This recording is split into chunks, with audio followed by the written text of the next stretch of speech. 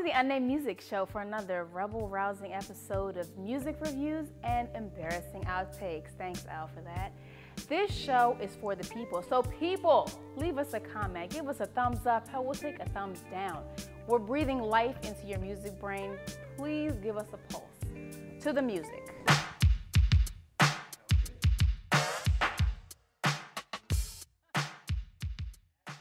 Slaughterhouse drops On the House. You got Royce, Joe, Joel, and Crooked I, probably the strongest lyrical rap group out today. On the House is hosted by DJ Drama, Gangsta Fritzels, executive producer Eminem, with a host of other producers like Alex the Kid, A-Rap Music, Black Keys, Boy Wonder, Hit Boys, and it goes on and on and on.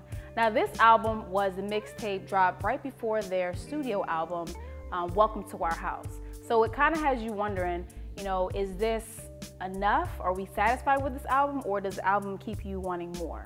Now, some of my critic friends have suggested that they drop this mixtape a week before the studio album was released because the studio album was a little too commercial and they wanted to stay true to their hardcore fans. So they put out some music that was more true to them. What do you think? But despite what the critics say, this album is full of mouth-watering, mind-twisting, crazy lyrics that will have your forehead like crumped up like this the whole time because you're like, damn! I mean, every track is raw, it's real rap, and it's effortless because all of them are so awesome.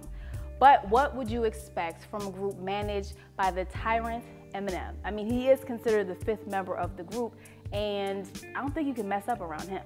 Each MC is from a different city: Detroit, LA, New York, New Jersey.